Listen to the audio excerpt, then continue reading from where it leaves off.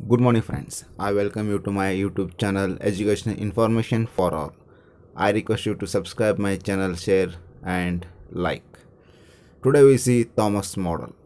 One of the most generally and widely used kinetic model in the column performance theory is the Thomas model. The hypothesis or assumption of Thomas or reaction model is based on the postulation that the sorption process follows Langmuir kinetic of adsorption desorption. This model presumes that no axial dispersion is present for sorbate and sorbent interactions. The rate of column dynamics obeys second order reversible reaction kinetics. Thomas model also assumes that the constant separation factor is applicable to either favorable or unfavorable isotherm.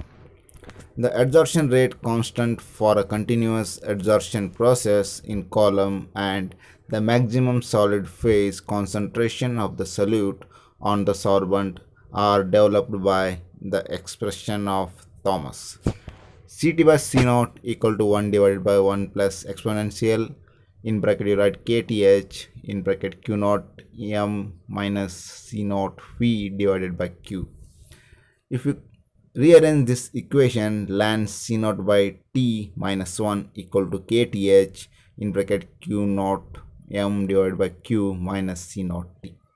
Here Ct, the unit is milligram per liter, we can say is the effluent concentration. C naught is the influent concentration, the unit is milligram per liter. Kth is the Thomas rate constant or kinetic constant, the unit is ml per minute milligram. Q naught is the equilibrium adsorbate uptake, or you can say the equilibrium uptake per gram of the adsorbate.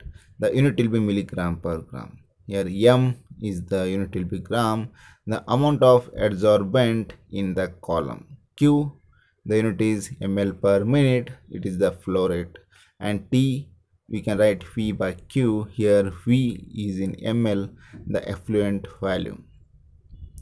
The kth and q naught can be determined from a plot of ln C naught minus Ct minus 1 versus time. We can see here the equation ln C naught by Ct minus 1 equal to minus kth C naught plus kth q naught m divided by q. You can take y equal to mx plus c. Here at t will be x-axis and ln C naught by Ct minus 1 is y-axis. C is the intercept and mx is the slope. Here slope will be minus kth C naught and kth will be minus slope divided by C naught.